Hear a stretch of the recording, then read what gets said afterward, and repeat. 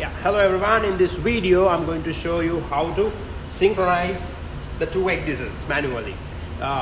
Normally this kind of ECDIS FMD version is programmed to synchronize automatically. Whatever that you do to master ECDIS will be at the same time will be synchronized with the slave ECDIS. But just in case if it doesn't happen, you need to manually do this after ensuring. Mostly this happens after you can verify easily after installing new charts for your voyage. Okay.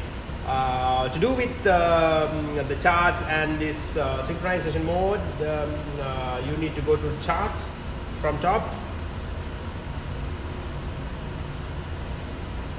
and then because I checked the cell status on the other ECDIS, this newly installed charts via the Taiwan Strait has not yet appeared. So let's do a manual synchronization. Okay, go to system, then this one, sync config, and okay, no, this one, this moment, sync status. Yeah, go to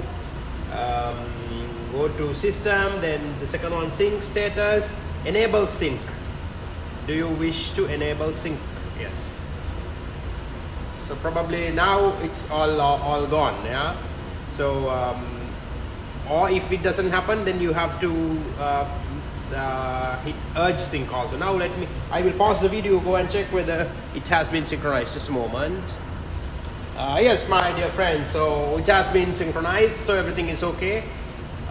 So just ensure after you install new charts, just go and check with the other ECDIS whether it has been properly synchronized. Just in case if it hasn't, go to system, select sync status, and then hit enable sync.